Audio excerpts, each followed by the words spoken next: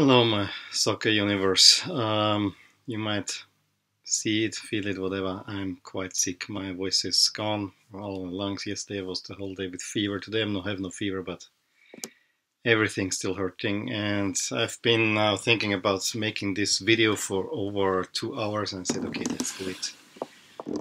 Better to get talking because there have been quite a few things that I want to talk about. I'm wearing, of course, my new Liverpool shirt. I have not really introduced it properly, although you saw it already in last week's video on how to fix stains. As I said, I know that this week I'm gonna get a really nice shirt, courtesy of my wife. Then I'm gonna show you everything I got in January and in February in one big swoop. And yes, I need to do this a little bit better. Anyway, let's start in the Premier League since I'm wearing Liverpool.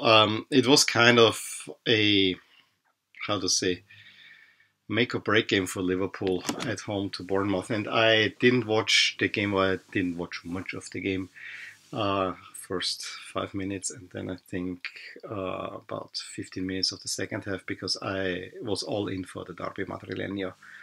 Which turned out to be a much better game than I expected. So it was between Liverpool, Bournemouth, and this one. And honestly, unless it would have been a dreary affair, I was always going to stick with the Derby Madrileño. Yeah.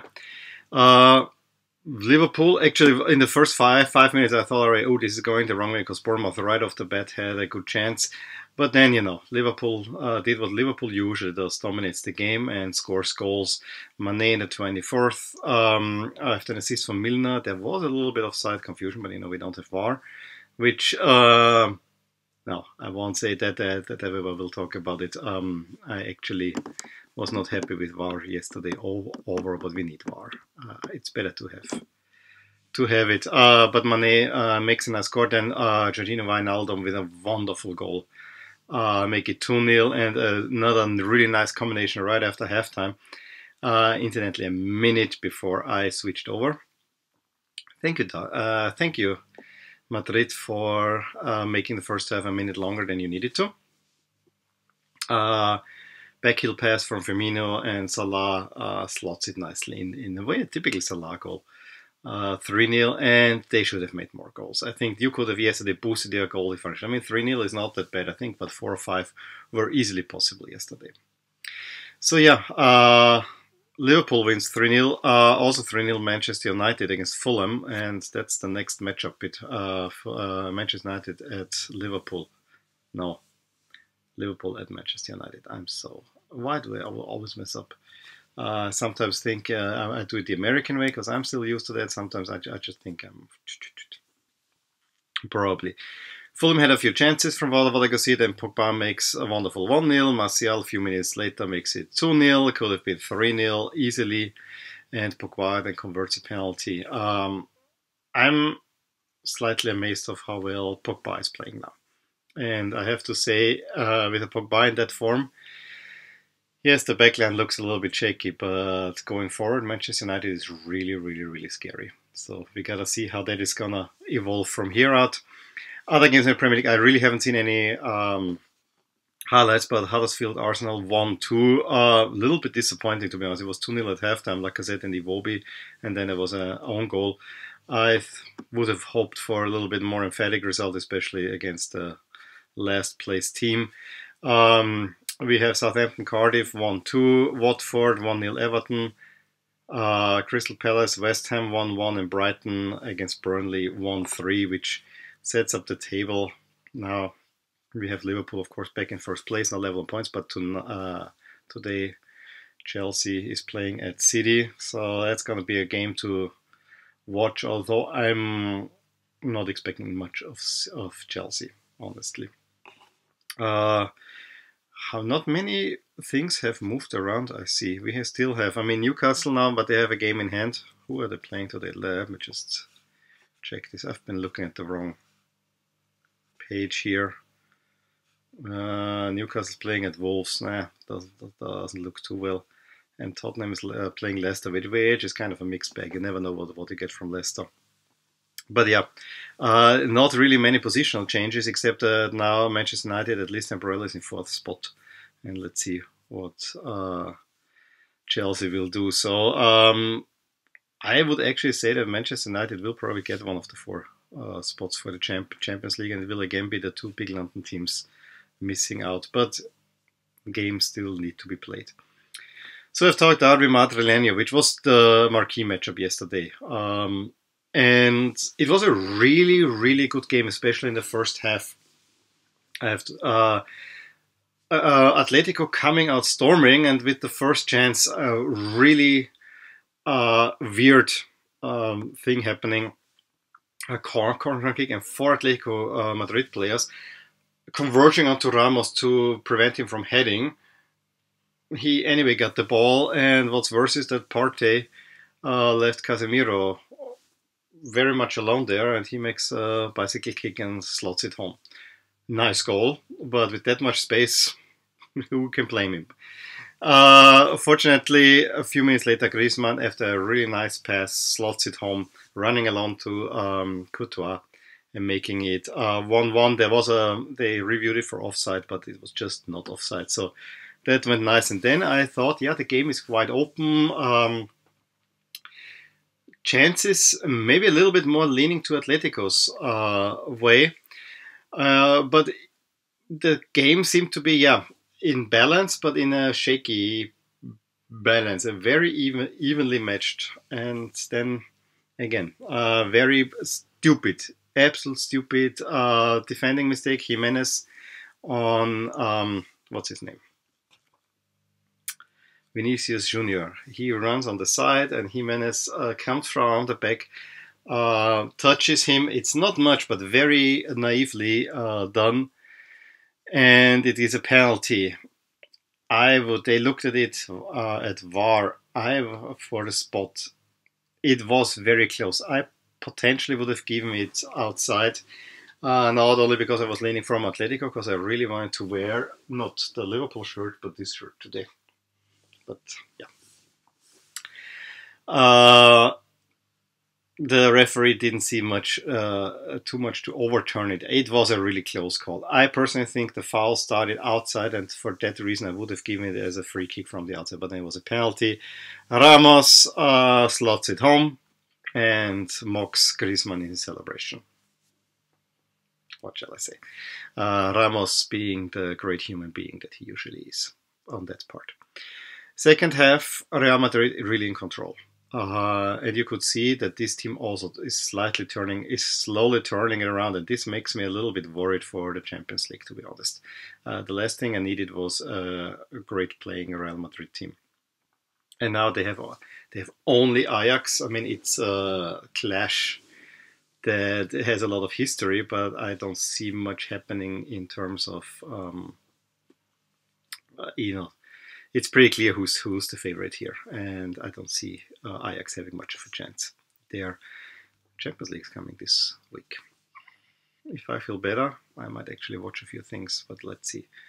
I see myself the whole week in bed, honestly. At least the fever is gone for now, but might come back. So yeah, Real Madrid was in control, and Atletico only could play physically but couldn't get a grip on the game, except for once when there was a wide ball onto Morata, who lobbed it nicely into the net, and he was just by a hair offside. Killed me, that one. This would have really put the game back on a different level, but no. Didn't happen, and then Bale even makes the third goal. He came on for Junior, and his celebration was also seemingly a big FU to everyone. And then Partey gets it off. He had a horrible game. I think in many ways he was overmotivated over there, but he had a horrible game. He had great games this season for Atletico, but now this one he completely botched, and Atletico has the first loss at home. Other results in La Liga: Valladolid 0-0 to Villarreal. Getafe wins 3-1 against Celta, and Espanyol gets a last-second winner against Rayo Vallecano, which was kind of important for Espanol to not really get down in the relegation zone. And I gotta say, I saw just a few minutes, and they had a goal taken away by VAR, and seemingly they got one. I haven't seen any highlights. Girona Huesca 0-2. And yeah, Real Madrid is now the one challenger to Barcelona. At the moment, they are 5 points behind, but if Barcelona wins against Athletic Bilbao, it's again 8 points difference. It's, yeah, what shall I say? I think the championship is more or less a foregone conclusion, and Barcelona can even take it easy a little bit. Will be different, even if Real Madrid wins the Classic. I mean, let's say Barcelona wins out. I mean, they cannot get 3 points close. I think Barcelona just needs to get their usual wins and so on, and they will win this easily. Espanyol momentarily moves up, as does Leganés. In 11th and 12th spot, but you know, they're still Levante and Bilbao have to play today, although Bilbao will probably lose.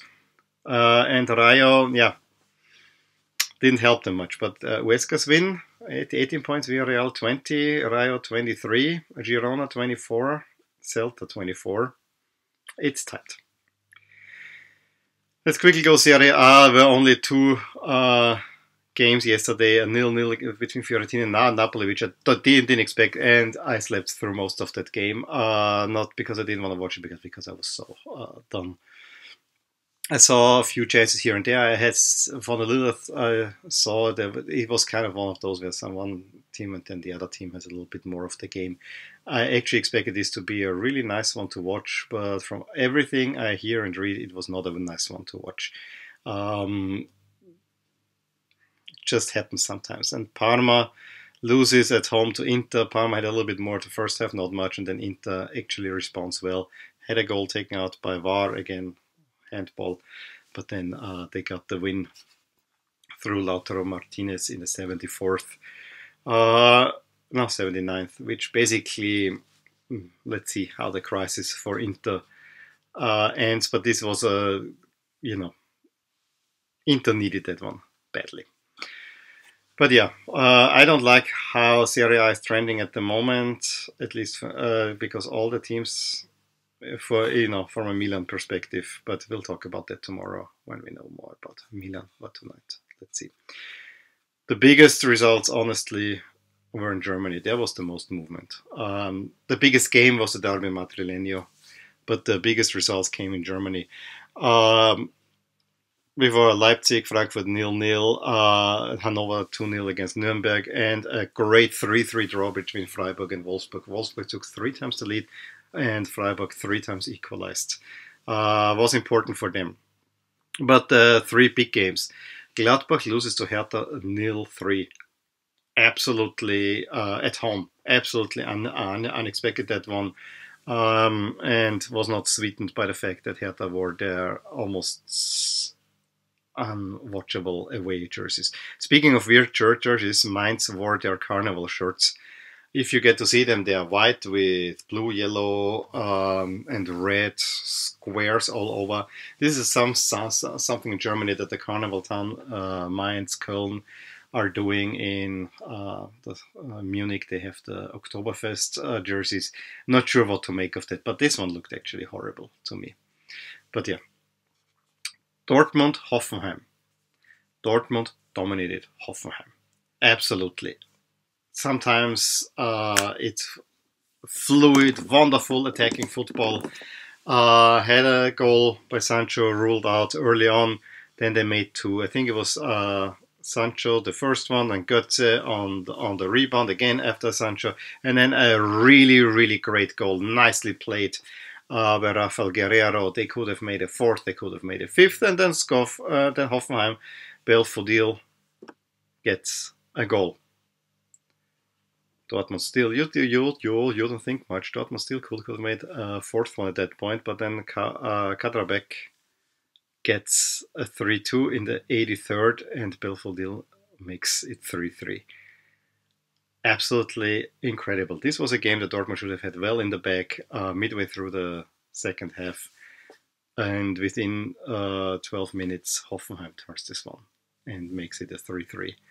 Lost points for Dortmund overall, obviously, especially since Bayern beat Schalke 3-1. Although Schalke hit the post twice, although once it would have been given offside. The first goal by Schalke was a Bruma own goal. By Bayern was a Bruma own goal. Kutucu gets from a really nice pass, runs on the goal, first shot on goal, makes it 1-1, but right after horrible defending. Schalke's goals were down to really bad positioning, and Lewandowski makes it 2-1, and Gnabry then puts the game away. I think it was a bicycle kick that Gnabry then had it in. Was actually nice to watch, but at that point Schalke probably should have had an equalizer. But yeah, Bayern is now within 5 points of Dortmund. Bayern back? I'm not sure, but you know, Dortmund is a little bit, hits now the rough patch in the season. Let's see where this goes. And Bayern is now 3 points also ahead of Gladbach, so very interesting development. I think never count out Bayern. They can get scary, and they have the game at home against Dortmund in their back pocket. That could well be the title decider. Because let's say even if it stays 5 points, if Bayern wins that, and then within two points, and I trust Bayern to make these up. But I really hope the Dortmund wins. If you look at the Premier League and the Bundesliga, the two, I really want Dortmund Liverpool to win this one. Last one, let's look also at Ligue 1. Paris Saint-Germain gets a scrappy 1-0 win against Bordeaux, where they basically rested most of their big stars. One star made the goal, that was Cavani, and he injured himself while taking the penalty. The injury problems don't get smaller. Then Mbappé comes on for the second half, but they cannot make much from their dominance, and Bordeaux could have maybe even gotten something equalizer. Other than that, Dijon-Marseille, we already talked about that one, with Amiens against Caen 1-0, and Strasbourg against Angers 1-2. That's also a little bit surprising to me if I look at it at the moment. PSG is still high up. We have quite a few games still played, but at the moment, Marseille, this win, they're moving up. At the moment, they're in 5th spot, but you know, they have 2 games more than Saint-Etienne, which they're level with, and then Montpellier. Strasbourg has a game in hand. The same is true for us and Nice. So, and even Rennes, but Rennes would not overtake them. At the end, Amiens now has a little bit of a cushion. Caen slides into the relegation zone. So we'll see how that goes. Well, I'm gonna lie down now, try to get some rest in. I hope you enjoyed this video. Let me know which games you watched, what you were thinking, how league's developing today. We have a big clash in England between City and Chelsea, and a few other games, Barcelona, Bilbao. I will watch Milan, Cagliari. That's the one I put my eyes on, because I'm a Milan fan. And you watch Milan even if it's a lot like inflicting personal pain. Anyway, give me a thumbs up if you enjoyed this video. Subscribe to my channel if you want to see more like this, and I'll talk to you soon. Bye. Hey there, I really hope you enjoyed this video, and if you did, here are some videos and playlists that might be of interest to you too. Also, please consider subscribing to my channel, as it will give you all the updates on my channel, all things my soccer universe. And with that, I want to wish you a wonderful day.